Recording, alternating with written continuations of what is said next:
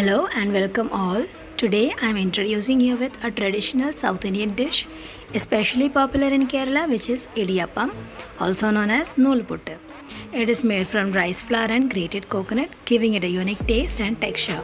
So without further delay, let's get into the video. Hi, I am Juby from Juby's Fusion, here with another recipe video which is easy to make and tasty to eat. This recipe is prepared well before, and while scripting for this I thought why not ask GPT. And nowadays, as ChatGPT is popular to get views, I tried asking. So this is the result.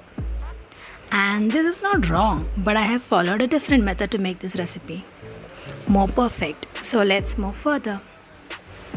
To make idiyappam, which is a Kerala authentic breakfast, you'll need the following ingredients: rice flour, grated coconut, water, salt, idiyappam press, and this is the idiyappam press I am having. Steamer with idiyappam plates.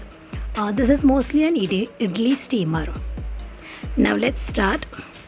In a cooking pan, combine 2 cups of rice flour and 2 cups of water, ensuring equal measures of both.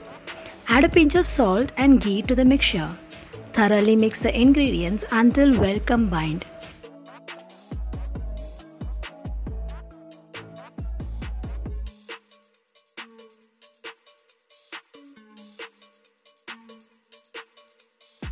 And then proceed to cook the mixture.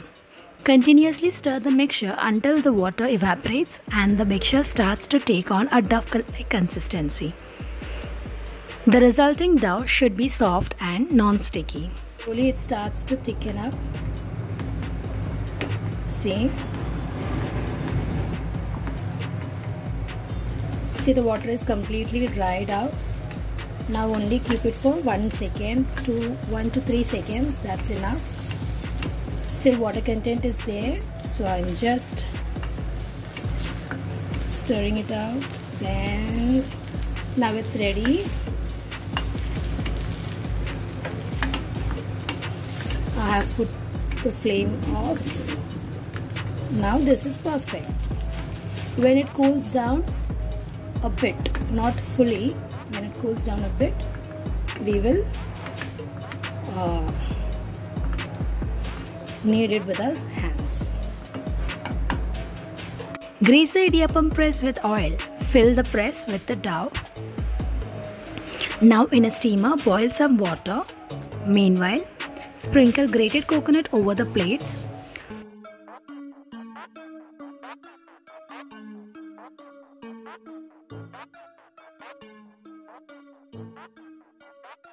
Press the dough through the idiyappam press on the coconut, forming circular patterns.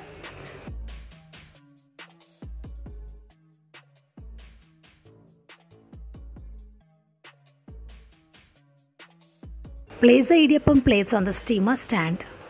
Steam the idiyappam for about 5 to 7 minutes or until they are cooked and firm.